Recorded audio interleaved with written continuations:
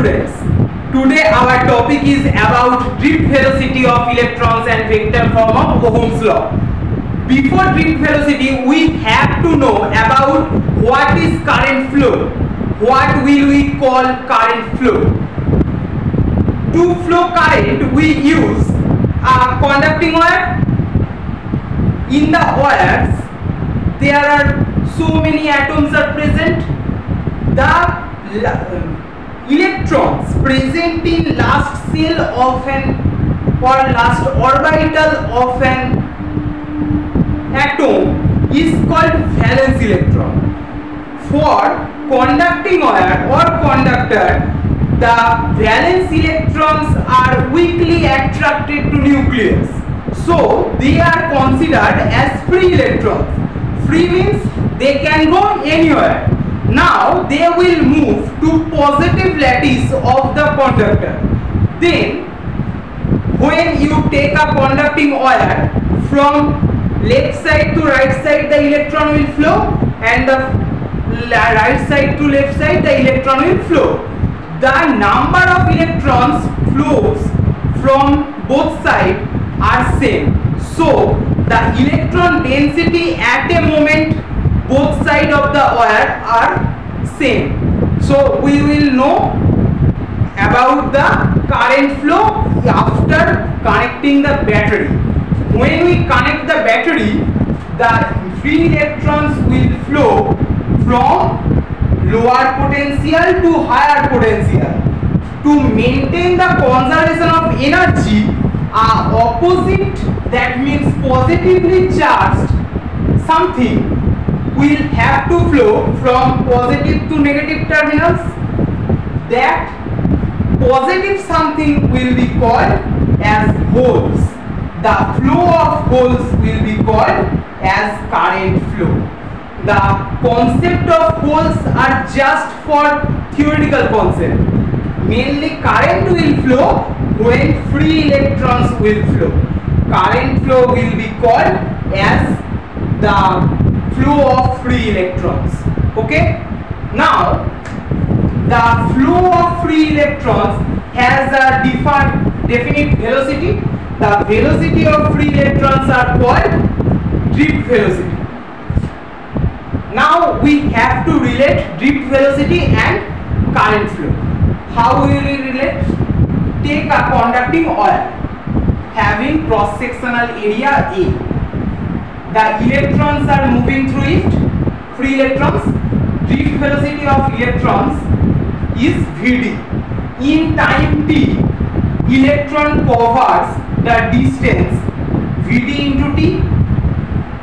The electrons covers the volume of the wire is cross-sectional area into distance, that means A Vdt. If number density of electrons is n, that means number of electrons per unit volume is n. So total number of electrons is n Vdt. Now total charge flown through the wire is, that is charge of an electron. So total charge will be that. Now current flow is I equal to Q by T equal to, if we put the value of Q here, so I is EAN Vd. That means Vd equal to I by NEA. Okay? This is the relation between drift velocity and current flow. If we take the conducting wire length is L, then and V potential difference is applied across the wire, then electric field E equal to V by L. Now force will be, force on the electron will be E into E, charge into electric field. So acceleration of the electron will be force by mass of the electron, that means E by m, that is acceleration of the electron. If we take 2 points inside the wire, A point and B point. Let two consecutive collisions are happened here. Collisions between whom? Electrons are flowing like this, holes are flowing like this in opposite direction. Then electron and holes will collide each other. So collision will happen. Now if we take two consecutive collisions at point A and point B, then at point A the initial velocity of electron will be considered as 0. Then at point B the velocity of electron will be considered as drift velocity Vd. Then we can write V equal to U plus AT. V means final velocity Vd, U is 0, A means E by M, T means time between two consecutive collisions, that is called relaxation time of free electrons, that is denoted by tau. That means Vd equal to E by M tau. Okay, if we take these two equations, then we can write E by M tau equal to I by N EA. Then we can write E by M. Now this electric field can be write V by L, tau equal to I by N EA.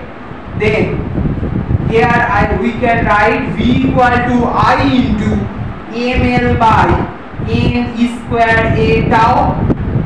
So it is like V equal to I here. So this is Ohm's law, where R equal to resistance equal to ML N square A tau.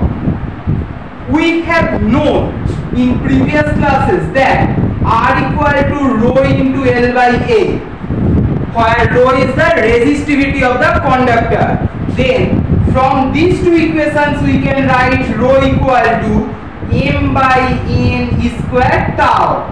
Here in the right hand side of the equation, all the terms depends on the conductor, that means depends on the substance. So resistivity is the property of the substance we used. Then conductivity sigma equal to reciprocal of resistivity, that means sigma equal to N square tau by M. In case of semiconductor, when we increase its temperature, the covalent bond breaks, then number of free electrons increases, that means number density of free electrons increases, so their conductivity increases. Okay, then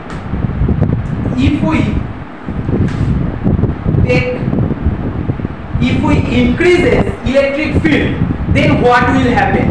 If we increase electric field, force on the electron will increase, then acceleration will be increased, so drift velocity will be increased. Now we can see that drift velocity is directly proportional to electric field.